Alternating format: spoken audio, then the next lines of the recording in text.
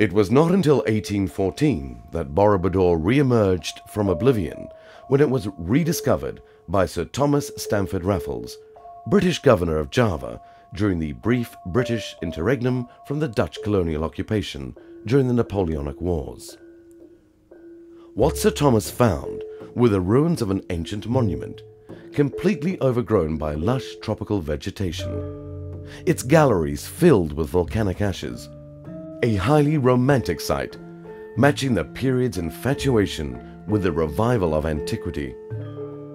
Given his genuine fascination with ancient Javanese culture, he managed to organize extensive excavations, putting some 200 men to work. The true driving motivation behind Raffles' enthusiasm may yet have been of another order. As a practicing Freemason, he had been initiated to the secret society in one of the lodges in Surabaya. The notion of possibly discovering the Far Eastern equivalent of Solomon's Temple must have been of utmost fascination to him. It would take until 1835 until the temple could be made accessible to the public, whose interest remained modest and culminated in the true sense of the word with a tea pavilion on top of the main stupa. However, once re-established in the country, the Dutch launched an extensive survey, leading to the first comprehensive, richly illustrated monography of the temple, conducted by the Museum of Antiquities of Leiden. The first photographic record on glass plates was done by Van Kinsbergen in 1873.